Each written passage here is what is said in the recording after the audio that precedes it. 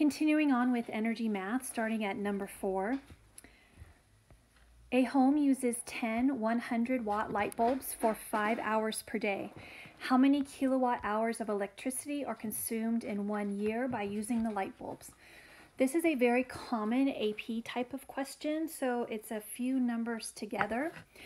Notice that I bolded out a couple of words for you, especially year, because year is a word that kids forget because they're giving you these numbers per day, and they're going to expect you to multiply by 365 days per year. So let's first start at the beginning. 10 100-watt light bulbs.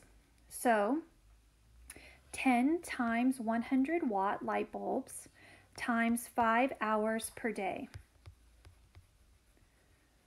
And when we multiply this out, we have 10 times 100 is 1,000 times 5 is 5,000. And we smush the watt and hours together, and we get this per day. But it wants it per year, so we have to multiply by, I forgot a zero, it's 5,000, not 500, times 365 days per year. And so our days cancel, and when we do our calculation, we get 5,000 times 365, and we get 1,825,000 watt hours per year, but it asks for it in kilowatt hours. So I could have converted back here at 5,000, so there's 1,000 watts per kilowatt.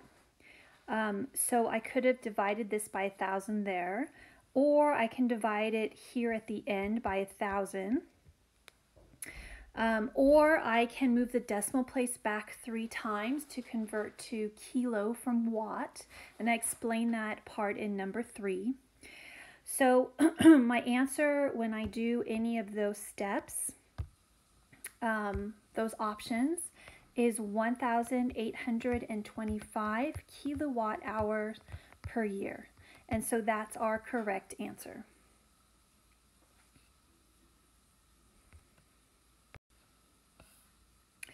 All right, so now we're at number 5. Mrs. Schertz's electric bill for the month of February showed a total of 640 kilowatt hours. Her bill was 128. It's actually really cheap for electricity, but it was February. How much money per kilowatt hour in February? That's part A. So let's do that. So we are going to set up a proportion. And I'm going to make this nice and big to give myself more room.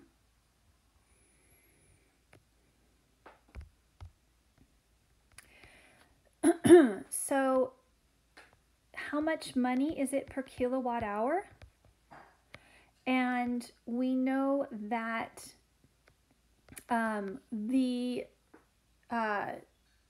amount that was the bill was $128, and it said on the bill that we use 640 kilowatt hours. So I'm going to divide now 128 divided by 640. It actually comes out even because back in the day when kids couldn't use calculators, all these numbers did come out nice and even.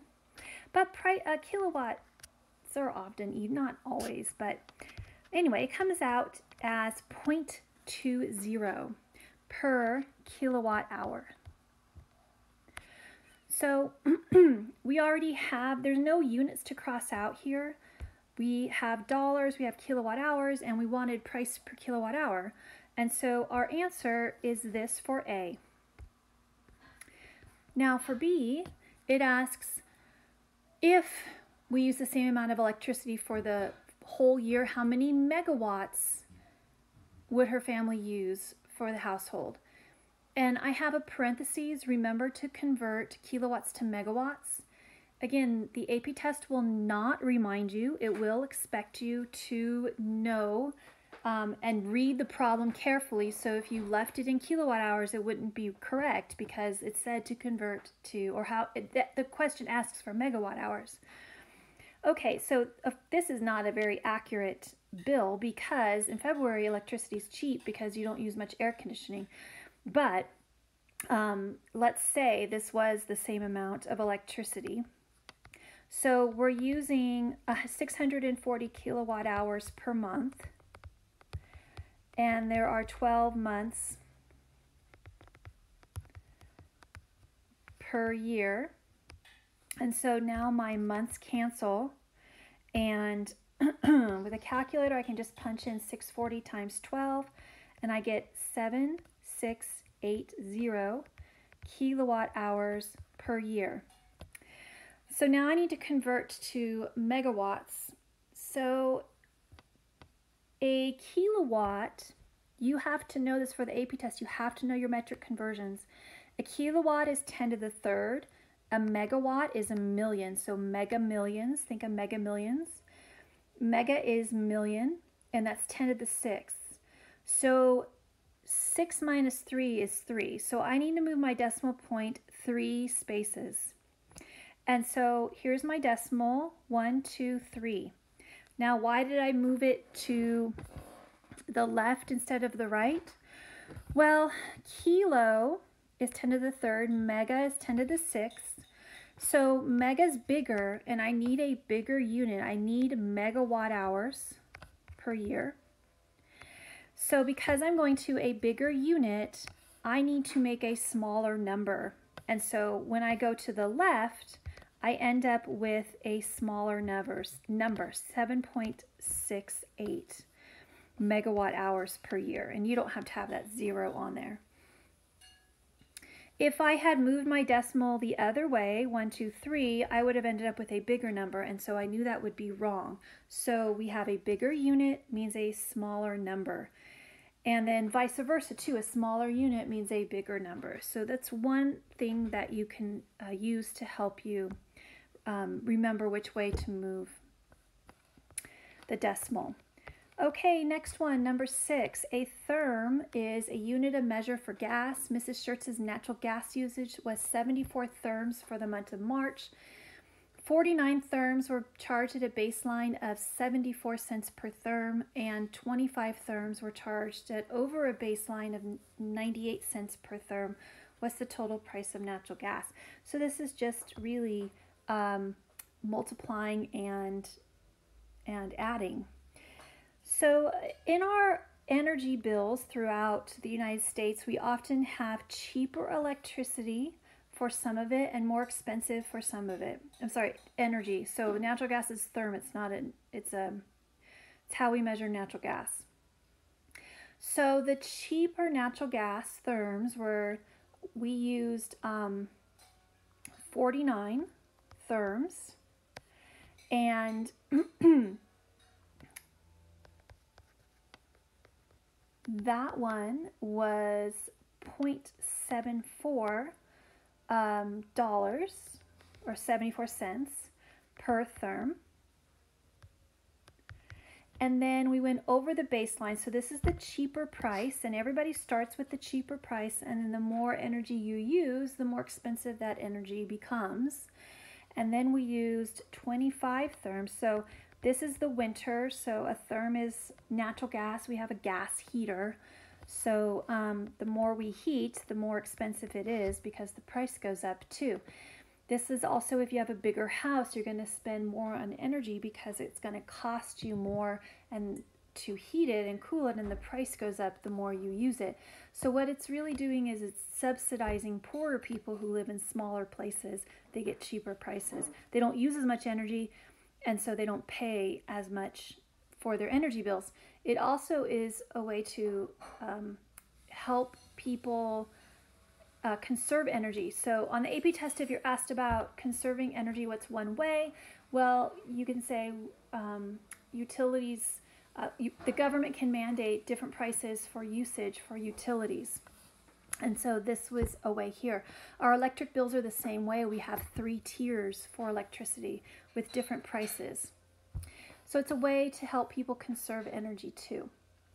All right, so the next one is 78 cents per therm. And so our therms completely cancel in these problems. And when we do the multiplication together, this one ends up being $36.26. And this one is $24.50. And all I've got to do is add them together, and our total price is $60.76. So I'm just adding those two together, and then this is the answer for A. And then the next one is just, hey, how many therms per capita? So we don't need the dollar amount at all. All we need to do is take 74 and divide that by 4 people in the household. So that's a really simple problem, and you end up with 18.5. Now, again, for an FRQ, make sure that you put your units in your problem and in your answer. So I would have 74 therms up here divided by 4 people, and I get 18.5 therms per person. All right, going on to number 7. Peter and his friends want to make a road trip to Yellowstone National Park this summer.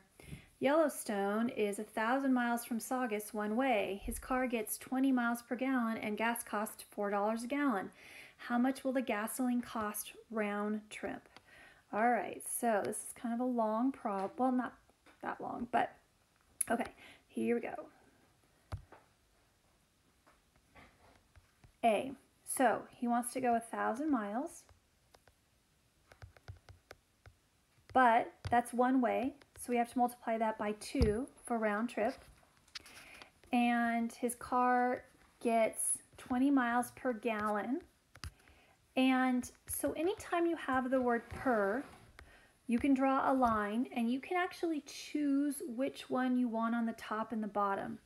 So 20 miles per gallon could be 20 miles per gallon this way, or it can be like that.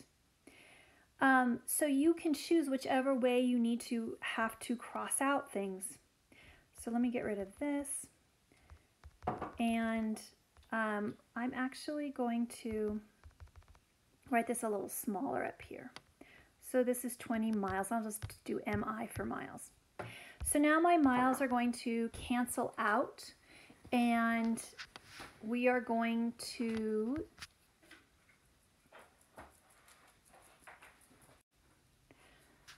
run this through the calculator, and we end up with 100 gallons of gas that's needed.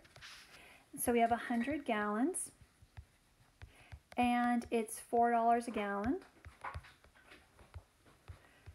That might not be the price right now, but it's sometimes $4. So we're just going to do this math as it is right here. So it cost $400 because our gallons cancel out. So it would cost $400 for the gas to drive to Yellowstone National Park round trip. Okay, Peter thinks that renting a more fuel-efficient car might be better. The rental gets 50 miles per gallon and costs $250 to rent. How much would the total round trip cost including the rental? All right, so let's find out the price of gas with the rental. So we start out with the same problem, 1,000 miles times 2 for round trip times 1 gallon over 50 miles now. And we're going to end up using only 40 gallons of gas instead of 100. Now that 40 gallons of gas times $4 a gallon is going to equal $160 in gas. But the price of the rental is $250. So So all of that together is going to cost $410. So it would cost more to rent the car, even though it costs the same in gas. But it might be better overall because you wouldn't have wear and tear on your car, so it might end up being probably about the same or actually cheaper to rent the car because you wouldn't put miles on your car. All right, we'll continue on with the next video.